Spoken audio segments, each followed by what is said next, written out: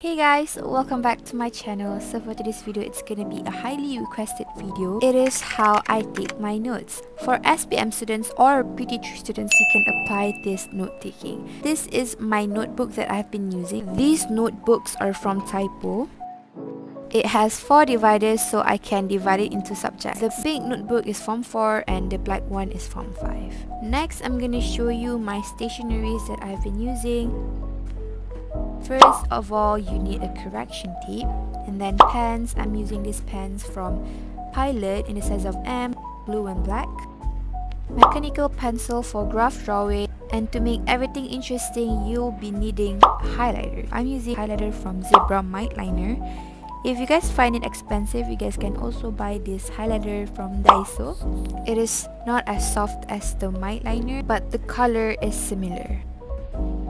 And A4 paper, any paper also can, colored paper, washi tapes if you guys want to decorate. So yeah, that's basically the stationeries that I use. Now I'm gonna show you my notes. This is a notebook that I use when I'm in Form 4, so I basically just wrote everything that my teacher says or when I have free time in the class. I also used it for my planner, but when I get into Form 5, I got lazy and I didn't have time to do it. But here's an overview of my planner. And this is the notebook that I use when I'm in Form 5, so sama macam Form 4. I just fill this book with the notes that I think it's important. And for this part of the book, I got into the mood. I rajin awal-awal tahun tu, so I just buat nota. But at the end of the year, I realized I'm not referring to it because at the end of the day, I'll use my reference book. And for this part is my sejarah sticky notes. I just tulis perkataan-perkataan yang I tak faham bersamaan dengan maksud dia. So for this video, I just decided to combine all my note taking for all subjects in one video. But for the subjects like BM and BI, I'm just gonna do it basic note taking. And for subjects macam science, sejarah, accounts, I'm gonna show you detailed note taking. So for English, as you guys can see here, I just wrote some of the English essay ideas, some ideas that I could use to write my essays. So bila I nak start essay, I akan refer to this supaya I ada idea untuk start the essay. Cause like bila nak buat essay, nak mulakan tu memang susah. Basically, mostly my English notes banyak on essays because for literature and whatnot, I just buat latihan. Untuk BM pula, I tulis notes yang cikgu bagi yang I rasa I lemah, and also penanda wacana untuk mulakan karangan. I lupa nak cakap about maths, so kalau maths, I just buat latihan, and untuk the nota, I just print the formulas out. Now grab your A4 paper, we are going to start our detailed notes. First, fold it into 2.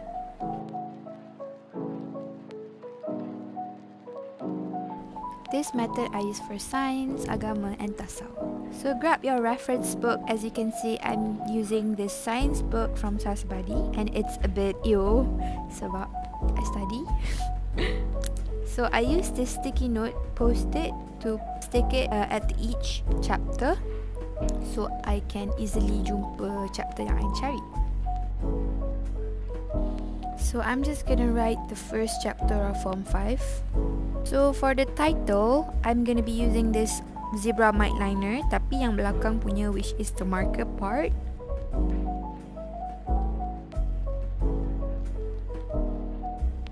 And when I feel like it, I'm just gonna do like a cursive writing on top, so dia macam nampak interesting sikit. And then I'm gonna use black pen to write the title. So I'm writing types, which is the types of microorganisms. And then I'm gonna head up to the blue pen and write the points or the answers.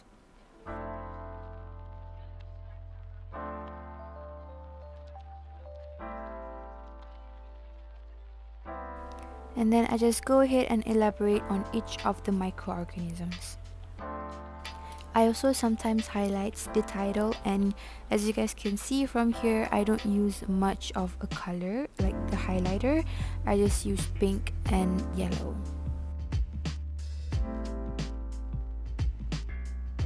Besides from highlighting, you can also underline the important thing.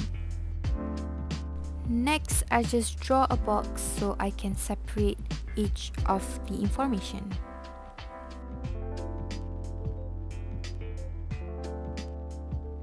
And done! This type of note you can bring it everywhere, including the canteen, while you're eating, and with notes for your exam preparations. You can also write your subject at the side so you won't get mixed up, or stick your sticky note at the top or at the side. And yeah. And here comes the subject that most of you guys requested to. Here I got my reference book that I usually use, which is Ranger for economy. And sejarah, I have a lot of references. For example, this one is the notes from Eva. I beli 3 notes, which is sejarah, economy and accounts. Then do grab your A4 paper and fold it into 2. So here I'm writing my economy notes. I'm just starting off by writing the chapter. So for this method of note taking, I usually write question and answers. So bila I refer balik, I tahu apa jenis question yang dia akan tanya dan macam mana I nak jawab. You guys can either buat jawapan dalam bentuk yang lengkap ataupun buat point. Here I'm drawing graph, which is known as KKP.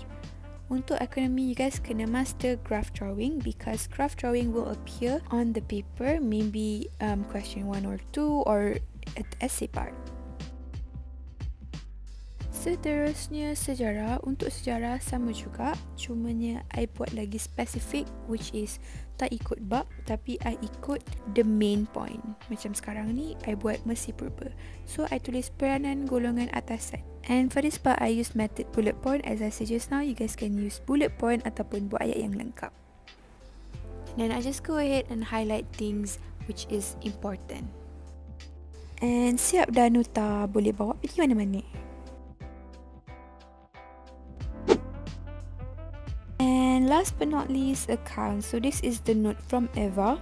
If I'm being honest with you guys, I don't really write my own notes. It's either I print them out or I use my reference book.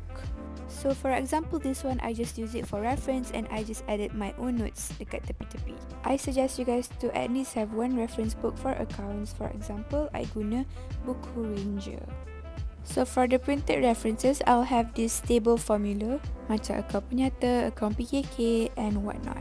So for accounts, I don't do notes but I just buat lots of latihan, countless of latihan, and then just refer to the jawapan and learn from your mistakes. Be your own teacher. Lepas tu kalau dah buat satu soalan tu and ada yang salah, buat balik soalan yang sama untuk uji diri sendiri sama ada kita belajar daripada kesilapan kita ataupun tidak. And that's the end of the video. Hope these tips helps you guys for examinations. Thank you guys so much for watching this video, and make sure to give this video a big thumbs up and don't forget to click the subscribe button. Help your girl out here. Bye bye.